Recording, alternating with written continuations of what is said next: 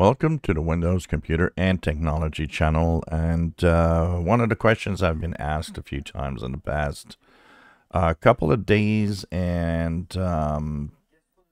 talking about, end of support. Some people are tempted to go a different way, and it's a way that works and a way that could be interesting.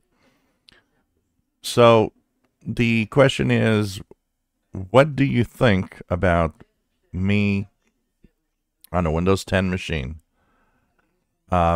unsupported for Windows 11, use the tricks to install Windows 11 unsupported? And what would be the problems attached with that? And this, quite a few people have asked me. They want to move on to Windows 11, don't want to change the machine, and that's definitely a way you can do it.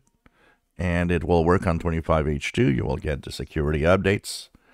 And here is how it works. So, first of all, you need a tool to create a bootable drive or an install drive that is capable of moving on without the checks. And of course, you can create this using Rufus, which is the tool that you can actually remove the check for upgrading to Windows 11. And I will share this in the description below. And you'll be able to move on without having any problems. What's going to happen next, and here is what to expect. Once you're in Windows 11 from an upgrade to an unsupported machine, first, you got to know that a Windows version for consumers is good for 2 years.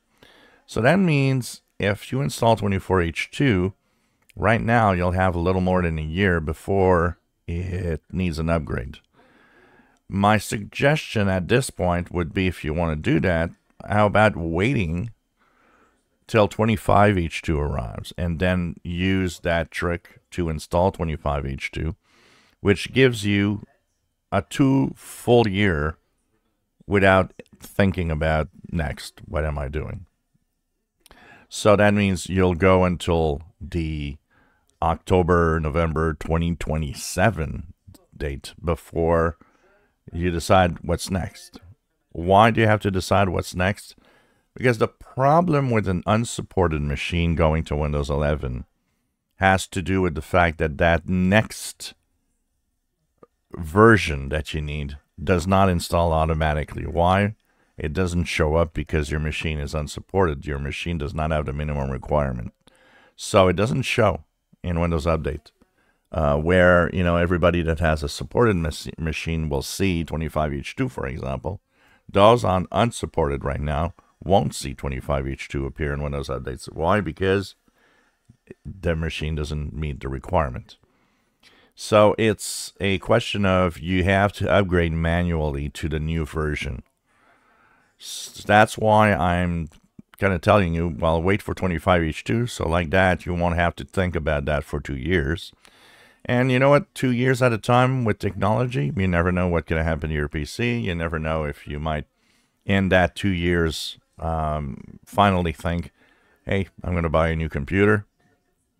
And you'll have, 2 years is enough time to see, am I going to upgrade again using, the free tools? And one thing that you've got to think about, but personally, I'll give my opinion on that. Microsoft has said, if your machine is unsupported, that it will not, at any time, it could stop the upgrade process. It could decide that you won't get any updates. It could. I honestly am pretty sure Microsoft will never go there. Why? Why bother? Honestly, why bother? You're on Windows 11. This is what they want anyways. And even though apparently they don't like it, you know what? You'll moved on to Windows 11, and that's it. And who cares? And I'm pretty sure they will never change those requirements, block any requirements, and you should be okay for the next years with Windows 11 unsupported. This could all change in Windows 12, of course, But with Windows 11, I don't think they'll ever change anything that will prevent you from continuing. But it is a warning that Microsoft did give out, meaning that, who knows, they could change their minds, but I don't think at this point, they would have done it a long time ago if they had to do it. So yeah, going to Windows 11 on an unsupported system is a possibility, and using the Rufus tool is one of the ways you could do it. If you enjoy my videos, please subscribe, give us a thumbs up. Thank you for watching.